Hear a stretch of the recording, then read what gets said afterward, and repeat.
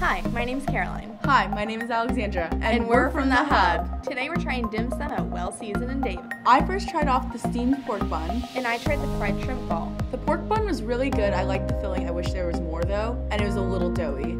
I really liked the fried shrimp ball. It had good flavor and a nice crunch on the outside, although the inside was a little chewy.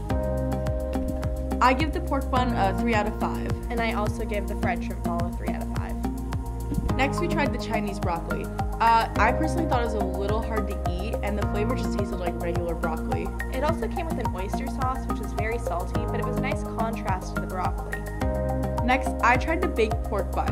I personally really like this one more, yet the filling was very similar to the steamed bun. I think that there was just more filling, and the baked bun had more flavor because it is a different dough after all, but overall I'd probably give it like 5 out of 5. Our last dish that we tried was the custard bun. I think this was both of our favorites because it was a really good dish. It tasted like it was fresh out of the oven. It was just really warm and ooey and gooey and all that good stuff. I think that the desserts were definitely the best part of this meal. Yeah, it was the highlight of our experience. Overall, our experience at Well Seasoned was definitely it made me want to come back. They did the basics of dim sum really well, but the desserts were really over the top and just